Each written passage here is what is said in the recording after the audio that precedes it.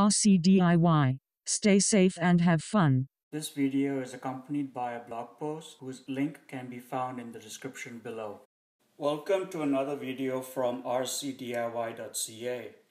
Today we're going to take a look at how to use two GPS sensors at the same time.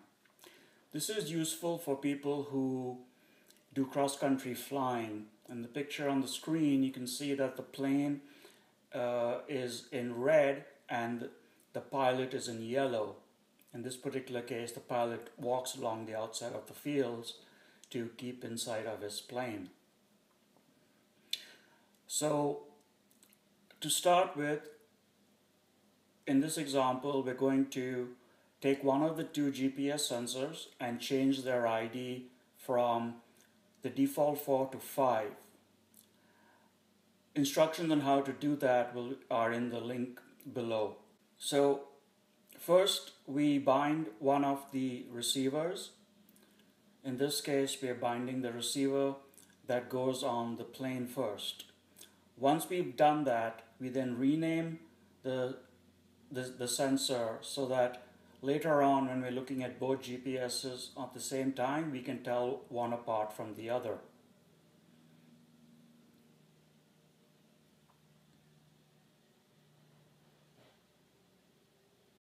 So our next step is, in this example, is to add a GPS module to the external module bay of the transmitter.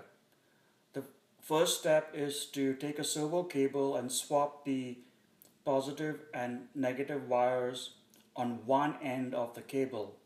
You then plug that end of the cable into the pins in the module bay with the signal wire yellow, or whatever the color happens to be in your case, closest to the corner. You then put the GPS into the module bay and close the lid. Now, to be able to use that GPS, we need to supply it power. So we're going to activate power to the external module bay by telling it has an external module. Next, we discover new sensors. And you can see the previous GPS sensor is already been discovered, and now the new GPS sensor will get discovered. In order to do this, you need to power up the receiver that you had previously bound to this model.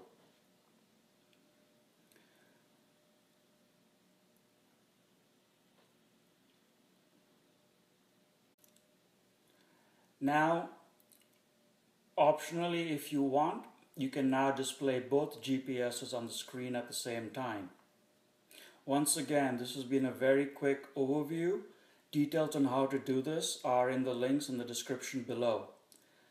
Also, this video is a precursor to my Lua script that uses two GPSs now instead of just using one.